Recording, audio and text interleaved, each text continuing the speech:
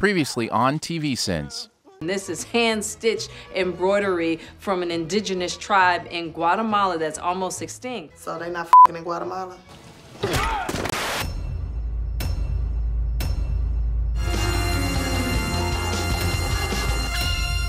Holy f***, is this the unholy return of Frisky Dingo on FX? I thought Cartoon Network canceled that because people were getting too high to watch it, which has to be some catastrophic bar to reach when you're talking about the Cartoon Network. Sterling Archer, known from Berlin to Bangkok as the world's most dangerous spy. Glad we're starting off with some good old-fashioned torturous position so we can clearly understand who Archer is right out of the gate. And this may be old cliché, but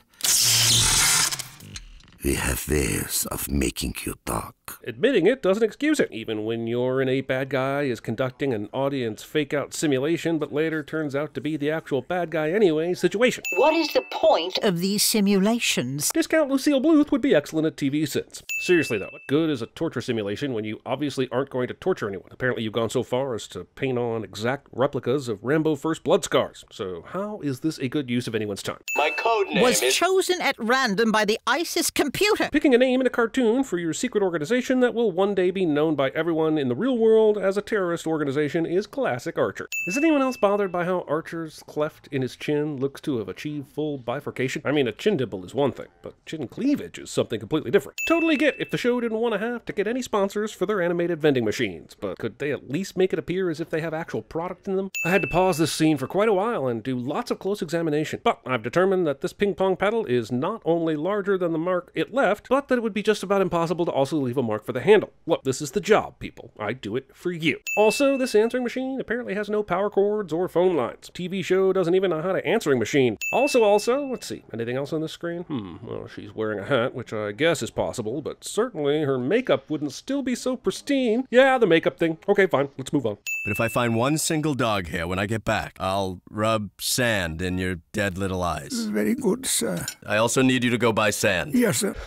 God, this might be one of the best written shows in the history of TV. Take your sin off, you clever bastards. One entire whole week we've been calling you. Considering we're about to find out this is the secret entrance of his agency, how has this even been an issue? Isn't he there quite a bit? Also, is it common for dry cleaner employees to just be standing at the counter holding your shirts when they see you walking in? Highly unprofessional. Really? Because I find your sweatiness unprofessional. That's perspicuous. The fact that we don't get more about these obvious identical blonde mustache twins working in the same department side by side every day is absolutely a sin. I'm not asking for a spin-off. I'm just asking for a one-off episode of how Gordon and Griffin here moonlight as magician assistants every Thursday night at the local club Blonde Illusions. Is that too much to ask? Remember that Lana is just a cartoon. Remember that Lana is just a cartoon. Remember that Lana is just a cartoon. Remember that— What does this smell like? Like the dysfunctional asshole I broke up with 6 months ago? Skip. What happened was, did you see Brian's song? Same thing, pretty much, happened. Taking Brian's song in vain. ISIS isn't your own personal travel agency. It doesn't exist just so you can jet off to Whore Island. That's not a real place. Except that it is, and it's airing on CBS All Access every frickin' day of the week. Love Island, my ass. I've got your All Access right here, CBS. Oh, good. You caught the, oh wait, I had something for this. The PETA predator. I mean, pedophile was right there, man. The Krispy Kremer? I'm just saying, you had choices. If you want some food that's supposed to be cream-filled, I offer these delicious donuts. What kind of Mother Dunkin' donut place just pounds the donuts on top of each other like that? You monsters! The first, at street level, impenetrable after 6. Fun fact, impenetrable after 6 was the nickname I gave my college girlfriend, which sucks because I worked until 6 like every day. The second, through an access door on the roof, inexplicably unprotected. Archer would be amazing at TV. Wait a minute, that's almost sort of the point, isn't it? For a zip line to work, it cannot have this amount of slack. Otherwise, you're just asking to pull a girl's trip with your Pinkett Smith just hanging out there in the middle for all to see. What the hell is going on with Archer's tiny hand here? When he turns it over, it goes full Donis Maharo. Also, the show is now telling us the mouse that was in Archer's mind when he was telling the story to Cheryl is actually in the room? Does Archer have dreamscape powers? I think Archer has f***ing dreamscape powers. How did I spend that much money? Good question, considering that an expense account shouldn't allow you to overspend to such an insane degree, and especially since you have do-gooder Cyril watching all the money. These are all black. Oh, are they? I'm with the can of mixed vegetables here, considering the one he's wearing right now has a distinct blue hue to it. That is blue, right? Oh god, I just had flashbacks about arguing about that stupid internet dress, and that alone is worth this sin. I'm the mole, idiot. What? I made up the mole. Yes, but you told Pam, and now everyone is looking for a real mole. Are they? Absolutely no one has been looking for a mole. Lana was back at her place waiting for Cyril to make her a stir-fry. This organization is so bad that there's absolutely no way any agents were looking for a mole, especially to the point that this dude felt any heat whatsoever. Picture her dead in the gutter. Darling! And what your pathetic life will be like without old mommy dearest. Probably less clothes hanger trauma. Sorry, wrong IP.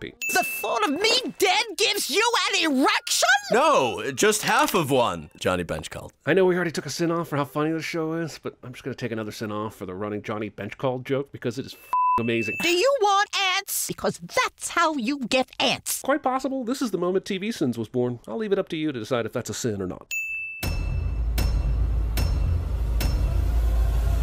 I don't like sand. It's coarse and rough and irritating.